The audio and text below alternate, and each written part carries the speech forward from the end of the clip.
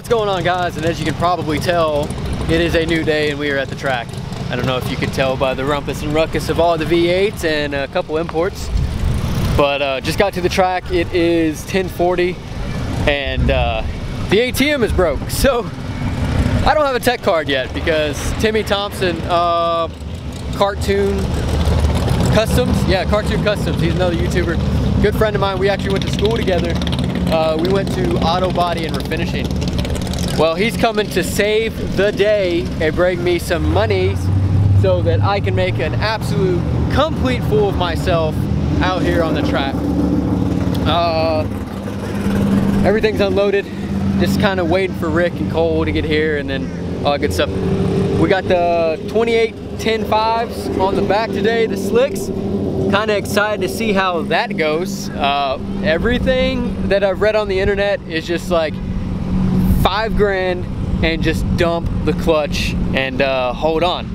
Now, that sounds all fun and dandy until my clutch decides it wants to implode, which hopefully doesn't happen because this car is getting dropped off tomorrow at Profab to get the cage done, which is sitting in the back of the truck. However, I'm gonna do it anyways because the internet says, hey, you should probably do this, so why not? At least once. I think what I'll do is I'll probably like launch at 4,000, kind of feather the clutch out a little bit, see how that feels, see how happy the clutch is, and then depending on how that happens, hopefully I can get a second one in because the weather is starting to come in a little bit and it's supposed to be here in like 3 or 4 hours. So hopefully I can get 2 hits off. And then if all goes well with that, then I'm gonna hold her at 4,500 or maybe even $5 grand. I'm gonna try to balance it while watching the tree and everything else inside the car and try not to get in my own head. And then I'm just going to, boom, let her rip and see what happens and hold on. If I burn up a clutch, hey, I'm gonna let out of it. I'm not gonna be stupid and just sit there and floor it with the clutch spinning its tail off. Because I do want to be able to drive this car off the trailer and on the trailer because I don't have a come along or anything like that. But wait for those guys to get here and hopefully the next clip will be me getting up to the staging lanes. So peace. Hey. Well, if it isn't my superhero coming in just in time so I can race, huh? Yes, sir. How you doing, buddy? I'm doing wonderful. Yeah? This is not my vlogging camera, this is like my camera. So what's the deal with this thing? I'd ask that, he knows all the details. Cool. You just come to party? Pretty much. Come to party, nothing wrong with that. He bought it a couple weeks ago and it needed a little bit of work, so that's what he's been doing the last couple weeks, is like fixing all the little odds and ends. Yeah. This is actually the first run. This is a chassis car, or? Yeah, oh yeah. You said it's a 440? Yes, sir. Check it out, check it out, check it out. Oh, dude, there's nothing in this thing. It's a chassis car, son. It's Echo. This is the Echoes. It sounds weird. I bet this thing is loud. It's loud as shit. It's got a 5-inch collector right here on the, I don't know if you see it with the trailer, but. Oh, well, I can tell you that, oh yeah, oh yeah, I see it. You see it? Oh, it's just straight open headers, huh? Oh yeah. You guys don't like your hearing at all, I assume? Can't hear shit. Makes sense. Makes a lot of sense. He's got the Mustang too, right? Yeah. Is that a stick car? No, that's a glide car. No, it's got the Mustang's got a C4 in it. C4, I'm sorry. Ah, okay. Well, that's pretty cool, man. This is just a 2-speed glide. Yeah. Yeah, I'm about to head up to the lanes right now because I saw. Are they getting in line for testing too? Yeah. They've been the line that's up there right now. Yeah, man. Oh, sweet. Yeah, so I'm about to start heading that way. I don't know. Get him off the trailer, get it all set up. Yeah. If you want to meet me up in the staging lanes, I'll pass you on my camera and shit. Yeah. All right. Peace. Let's go get this thing ready to go.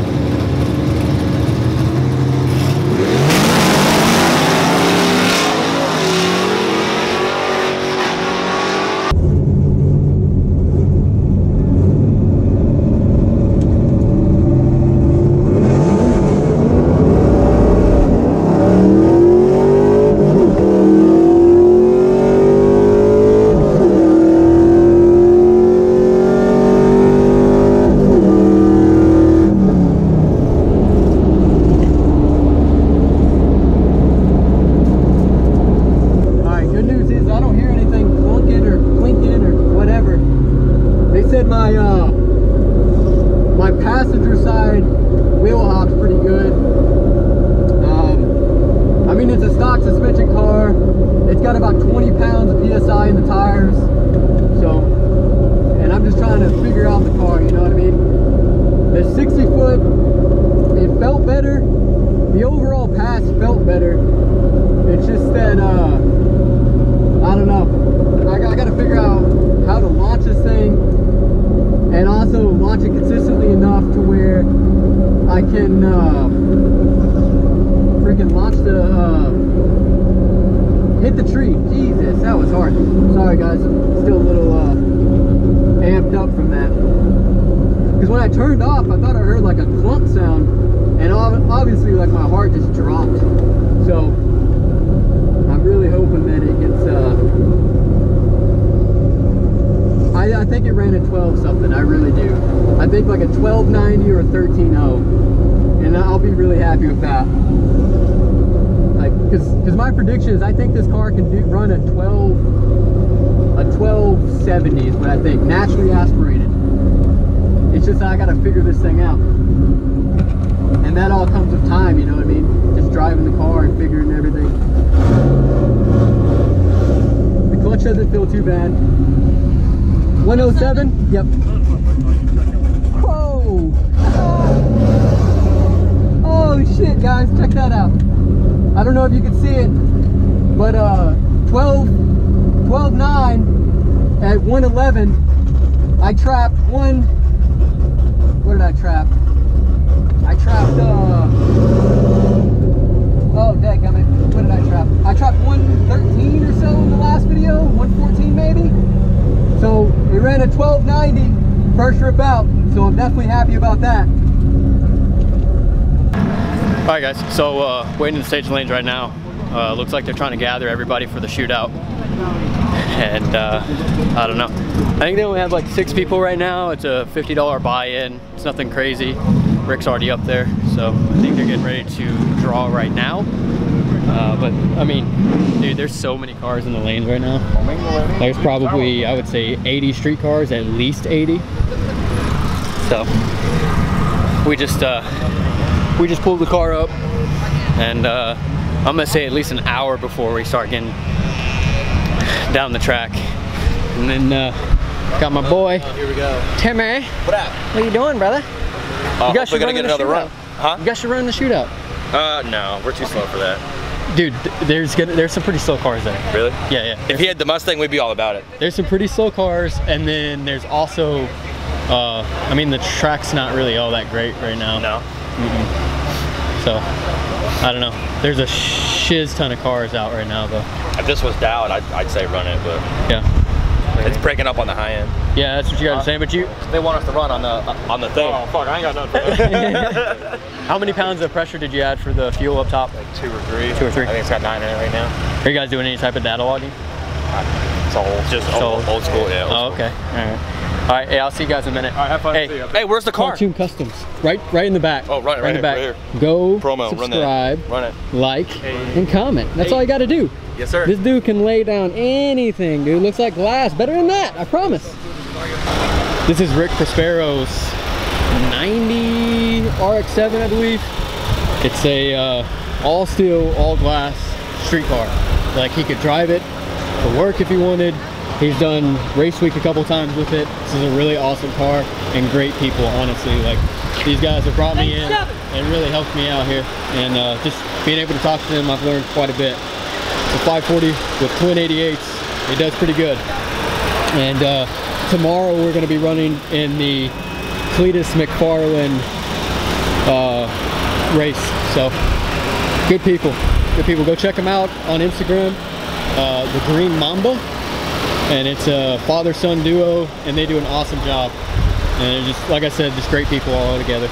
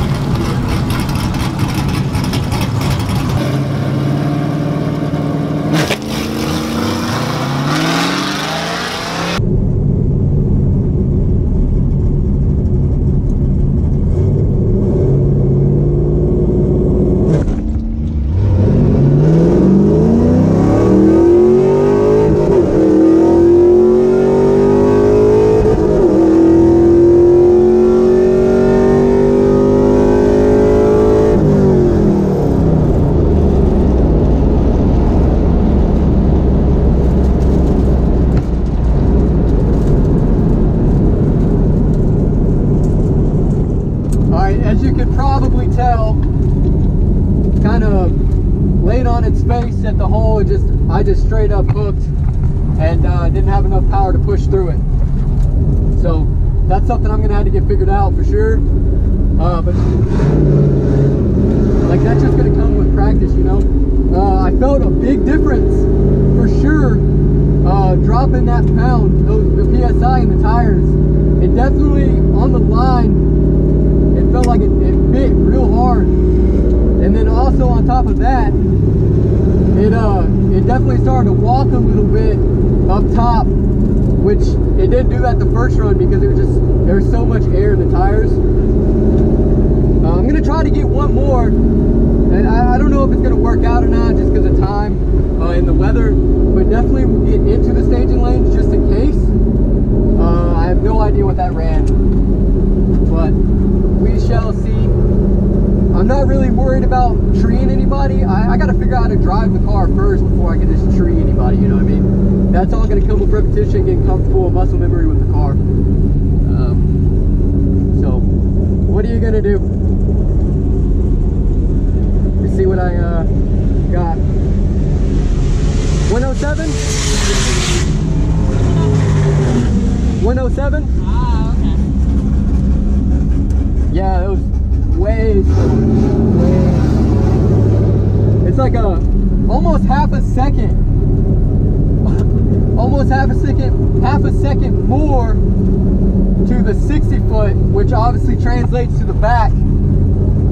So it went at 13.7, but I picked up 2 miles an hour, which I kind of figured I would because I short shifted the first go around, and then I also you know, kind of missed a shift this time around. So that took some ET, and I probably could have gained another mile per hour. So I could see this car running at 1270 at 114. I could see that happening. Maybe even at 1250, but who knows? What are you gonna do? I'm not too upset, you know what I mean? Like,